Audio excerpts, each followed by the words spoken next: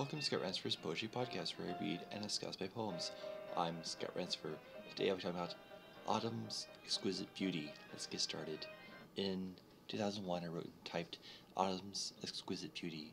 You can read along with me in the description. Autumn's exquisite beauty. Leaves, leaves, leaves of pale tints and brilliant hues.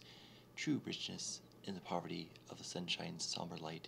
The cold ebony night, silver drenched with moonlight. From a golden harvest moon, haystacks, silhouettes, the tall corn shucks, and the autumn lover's Indian summer swoons. Autumn's exquisite beauty? Ah, yes, the rise beauty to climax, beauty in its prime perfection, but perfection ordained to fade away. The leaves are robbed of their colors, the trees shiver in the cold winds. There's meaningless disorder. The leaves rustle and seem to speak, but their voices are expressionless and vain. The land's waning beauty is profound, but memories of the mind are paradise.